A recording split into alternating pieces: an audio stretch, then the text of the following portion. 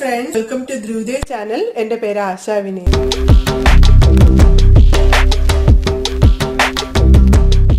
ഞാൻ വളരെ super easy ആയിട്ട് ഒരു സൂപ്പർ ടേസ്റ്റില് ഫിഷ് കറി മീൻ മുളകിട്ടതാണ് ഉണ്ടാക്കാൻ പോകുന്നത്. ഇതിന്റെ പ്രത്യേകത എന്താന്ന് വെച്ചിട്ടുണ്ടെങ്കിൽ നമ്മൾ തലേ ദിവസം ഉണ്ടാക്കി വെച്ച് പിറ്റേ ദിവസം ആകുമ്പോൾ എരിവും മുളകൊക്കെ പിടിച്ച് വളരെ ടേസ്റ്റ് ആയിരിക്കും. ഇത് നമുക്ക് ഫ്രിഡ്ജിലൊന്നും വെക്കേണ്ട. ഞാൻ നേരത്തെ ഇതുപോലെ ഒരു മീൻ മുളകിട്ടത് തന്നെ ഉണ്ടാക്കിയിട്ടുണ്ട്. അതൊരു വേറെ സ്റ്റൈലാണ്. ഇത് വളരെ ഈസിയാണ്. ഇതിൽ നമ്മൾ മല്ലിപ്പൊടി ചേർക്കുന്നില്ല. കുറച്ച് ഇൻഗ്രീഡിയൻസ് മാത്രമേ ആവശ്യമുള്ളൂ. ബാച്ചിലേഴ്സിനൊക്കെ വളരെ പെട്ടെന്ന് ഉണ്ടാക്കിയെടുക്കാൻ പറ്റും. കുറെ പേര് പറഞ്ഞു മല്ലിപ്പൊടി ചേർക്കാത്ത മീൻ കറി ഉണ്ടാക്കി തരണമെന്ന്, ആ റെസിപ്പി ഇടണമെന്ന് പറഞ്ഞിരുന്നു.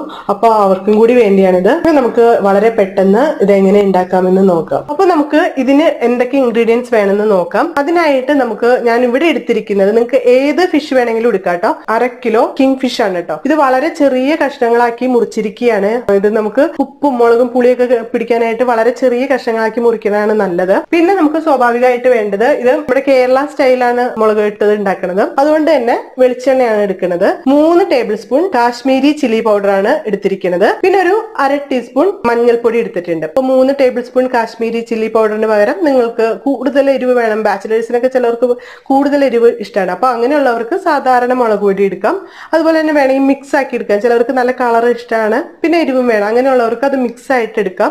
കുട്ടികളും കൂടി ഉപയോഗിക്കുമല്ലോ, അതുകൊണ്ട് തന്നെ ഞാൻ 2 പച്ചമുളകാണ് എടുത്തിരിക്കുന്നത്. വേണമെങ്കിൽ 3 or 4 അത് നിങ്ങൾക്ക് ഇഷ്ടം അനുസരിച്ച് കൂട്ടാട്ടോ. പിന്നെ ഒരു ചെറിയ കഷ്ണം ഇഞ്ചിയാണ്. ഇഞ്ചിയുടെ ഒക്കെ ടേസ്റ്റ് ഈ മീൻ കറിക്ക് വളരെ നല്ലതാണ്. അപ്പൊ ഇതുപോലെ നീളത്തിൽ അരിഞ്ഞിരിക്കുകയാണ്. ഇത് നീളത്തിലോ ചെറുതായിട്ടോ ഗ്രേറ്റ് ചെയ്തോ എങ്ങനെയാന്ന് വെച്ചാൽ നിങ്ങൾക്ക് എടുക്കാം. പിന്നെ നമുക്ക് വേണ്ടത് കുറച്ച് കറിവേപ്പിലയാണ്. പിന്നെ വേണ്ടത് നമുക്ക് ഉപ്പും കൂടി വേണം. അതെല്ലാവരുടെ കയ്യിലും ഉണ്ടാവുമല്ലോ. കുടംപുളി എന്ന് പറയും. അപ്പൊ ഈ കുടംപുളി ഒരു 3 കഷ്ണമാണ് ഞാൻ എടുത്തിരിക്കുന്നത്. ഇത് ഒരു 1.5 കപ്പ് ചൂടുവെള്ളത്തിൽ ഇട്ട് വെച്ചിരിക്കുകയാണ്. ഇവിടെ ചട്ടി ചൂടായി വന്നിട്ടുണ്ട്. അപ്പൊ നമുക്ക് ഇതിലോട്ട് ഒരു 3 ടേബിൾ സ്പൂൺ വെളിച്ചെണ്ണ ചേർക്കാം. വെളിച്ചെണ്ണ ചൂടായി വന്നിട്ടുണ്ട്. അപ്പൊ നമുക്ക് കുറച്ച് കടുക് ചേർക്കാം. ഈ കടുകിന്റെ കാര്യമൊന്നും പറയേണ്ട ആവശ്യമില്ല ഇൻഗ്രീഡിയൻസിൽ നിന്ന് തോന്നി, അതുകൊണ്ടാട്ടോ പറയാണ്ടിരുന്നത്. 1/4 ടീസ്പൂൺ ഉലുവ ചേർക്കാം കേട്ടോ. നമ്മുടെ കടുക് പൊട്ടി വന്നിട്ടുണ്ട്. ഉലുവ ചെറുതായിട്ട് മൂത്തു, അത് കരിയുണ്ട് കേട്ടോ, ചെറുതായിട്ട് മൂത്താൽ മതി. ഇനി നമുക്ക് ഇതിലോട്ട് റെഡിയാക്കി വെച്ചിരിക്കുന്ന പച്ചമുളക് കഷ്ണം ചേർക്കാം. കുറച്ച് കറിവേപ്പിലയും കൂടി ചേർക്കാം കേട്ടോ. ഈ പച്ചമുളകൊന്ന് ചെറുതായിട്ട് മൂത്ത് വരുമ്പോഴേക്കും നമ്മൾ റെഡിയാക്കി വെച്ചിരിക്കുന്ന ഇഞ്ചി കഷ്ണങ്ങൾ ചേർക്കാം. ഇവിടെ ഇഞ്ചി വെളിച്ചെണ്ണയിൽ നന്നായിട്ട് മൂത്ത് വരുമ്പോൾ നമ്മുടെ ഇഞ്ചിക്കറി ഉണ്ടാക്കുന്ന ഒരു മണാട്ടോ വരണത്. അപ്പൊ നന്നായിട്ട് ഇതുപോലെ മൂപ്പിക്കണം കേട്ടോ. വളരെ കരിയണ്ട കേട്ടോ, ഒന്ന് ഇതുപോലെ ചുവന്ന് വന്നാൽ മതി. ഒന്നില്ലെങ്കിൽ തീ ഓഫ് ആക്കുക, അല്ലെങ്കിൽ ലോ ഫ്ലെയിമിലാക്കിയിട്ട് ഈ പൊടികൾ നമുക്ക് ചേർക്കണം. എന്നിട്ട് പൊടികൾ ചേർത്ത ഉടനെ തന്നെ റെഡിയാക്കി വെക്കണം 2 പൊടികളും. എന്നിട്ട് നമുക്ക് ഇതുപോലെ പെട്ടെന്ന് നന്നായിട്ട് ഇളക്കി കൊടുക്കാം. മണമൊക്കെ വന്നിട്ടുണ്ട്, മൂത്തിട്ടുണ്ട്. അപ്പൊ ഇതിലോട്ട് നമ്മൾ നേരത്തെ റെഡിയാക്കി വെച്ചിരുന്ന ആ കുടംപുളി വെള്ളത്തോട് കൂടി തന്നെ ചേർക്കുകയാണ്. കുടംപുളി വെള്ളം നമ്മൾ ഒഴിച്ച ശേഷം അതൊന്ന് നന്നായിട്ട് തിളയ്ക്കണം. അപ്പൊ അതിനായിട്ട് നമുക്കത് ഹൈ ഫ്ലെയിമിലോട്ട് ഇട്ടേക്കാം. കുറച്ച് ഉപ്പ് ചേർത്ത് കൊടുക്കാം. ഈ സമയം നമുക്കൊന്ന് ജസ്റ്റ് നോക്കാം ഉപ്പ് കറക്റ്റ് ആണോ ഗ്രേവിക്ക് നോക്കാം. അത് കഴിഞ്ഞിട്ട് പിന്നെ നമുക്ക് ലാസ്റ്റ് കുറച്ച് ഉപ്പ് കറക്റ്റ് അല്ലെങ്കിൽ പിന്നെയും ചേർത്ത് കൊടുക്കാം. ഉപ്പ് നമുക്ക് കറക്റ്റ് ആണോ എന്ന് നോക്കാം. എല്ലാം നല്ല കറക്റ്റ്, ഇപ്പൊ തന്നെ നല്ല കറക്റ്റ് ഗ്രേവി ആയിട്ടുണ്ട് കേട്ടോ. ഇവിടെ നന്നായിട്ട് തിളച്ചു വന്നിട്ടുണ്ട് ഈ വെള്ളം. ഇതിലോട്ട് നമുക്ക് ഈ കഷ്ണങ്ങൾ ഓരോന്നായിട്ട് ചേർക്കാം. ഓരോന്നായിട്ട് ചേർത്ത് കഴിഞ്ഞു.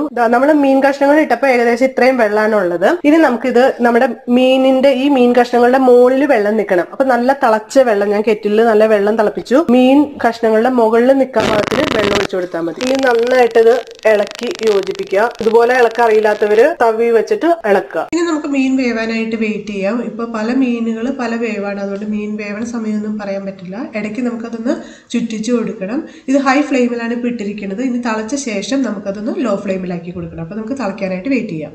ഇവിടെ മീൻകറി നന്നായിട്ട് തിളച്ച് വന്നിട്ടുണ്ട്. അപ്പൊ നമുക്ക് ഇതൊന്ന് ചുറ്റിച്ചു കൊടുക്കും അതുപോലെ. ഇനി നമുക്കതൊരു ലോ ഫ്ലെയിമിലോട്ടാക്കിയിട്ട് നന്നായിട്ട് വേവിച്ചെടുക്കാം. നമ്മുടെ മീൻ മുളകിട്ടത് നന്നായിട്ട് തിളച്ച് ആവശ്യത്തിന് ചാറോട് കൂടി വന്നിട്ടുണ്ട്. ഇതിലോട്ട് നമുക്ക് അവസാനമായിട്ട് ഒരു ടിപ്പാണ് നല്ല ടേസ്റ്റ് കൂട്ടാനായിട്ട് കുറച്ച് വെളിച്ചെണ്ണയും പച്ച വെളിച്ചെണ്ണയും അതുപോലെ തന്നെ കുറച്ച് കറിവേപ്പിലയും കൂടി നമുക്ക് ചേർത്ത് കൊടുക്കാം. സംഭവം സൂപ്പറായി. പിന്നെ അത് ഒന്ന് പകുതി അടച്ചു വെക്കാം കേട്ടോ. ഫുൾ ഒരിക്കലും ഒരു കറി നമ്മൾ ഉണ്ടാക്കിയ ശേഷം, ഏതൊരു കറിയാണെങ്കിലും ഉണ്ടാക്കിയ ശേഷം അത് ഫുൾ കവർ ചെയ്ത് വെക്കരുത് അപ്പൊ തന്നെ കേട്ടോ. പകുതി കുറച്ച് തുറന്നത് വെക്കിയപ്പോഴും ഓക്കെ. നമുക്ക് കുറച്ച് വെളിച്ചെണ്ണയും കറിവേപ്പിലയും കൂടി ചേർക്കാം. അപ്പോൾ എല്ലാവർക്കും ഈ വീഡിയോ ഇഷ്ടമായെന്ന് കരുതുന്നു. വളരെ ഈസി അല്ലേ ഉണ്ടാക്കാനായിട്ട്. അപ്പോൾ ഈ റെസിപ്പി നിങ്ങൾ ട്രൈ ചെയ്ത് നോക്കുക. എന്നിട്ട് ഇഷ്ടപ്പെട്ടാലും ഇഷ്ടപ്പെട്ടില്ലെങ്കിലും നിങ്ങളുടെ അഭിപ്രായങ്ങളൊക്കെ എന്നെ എഴുതി അറിയിക്കുക. അതുപോലെ എന്തെങ്കിലും സംശയം ഉണ്ടെങ്കിലൊക്കെ നിങ്ങൾക്ക് അതിൽ ചോദിക്കാവുന്നതാണ് താഴെ കമന്റ് ബോക്സിൽ. റെസിപ്പി ഇഷ്ടമാണെങ്കിൽ നിങ്ങളുടെ ഫ്രണ്ട്സിനും റിലേറ്റീവ്സിനൊക്കെ ഷെയർ ചെയ്യുക. ആയിട്ടാണ് എന്റെ ഈ വീഡിയോ കാണുന്നതെങ്കിൽ സബ്സ്ക്രൈബ് ചെയ്തേക്കണേ. ഒപ്പം വരണ ബെല്ലൈക്കൺ, അതിൽ ഓൾ എന്ന ഓപ്ഷനും കൂടി അമർത്തി ബെല്ലൈക്കൺ പ്രസ് ചെയ്യുക. അപ്പോൾ മാത്രമാണ് ഞാനിടുന്ന പുതിയ വീഡിയോസിന്റെ നോട്ടിഫിക്കേഷൻ നിങ്ങൾക്ക് കിട്ടുകയുള്ളൂ. അതുപോലെ തന്നെ ലൈക്ക് ചെയ്യാൻ മറക്കരുത് കേട്ടോ. അടുത്ത വീഡിയോ ആയിട്ട് പിന്നെയും വരാം. Bye bye.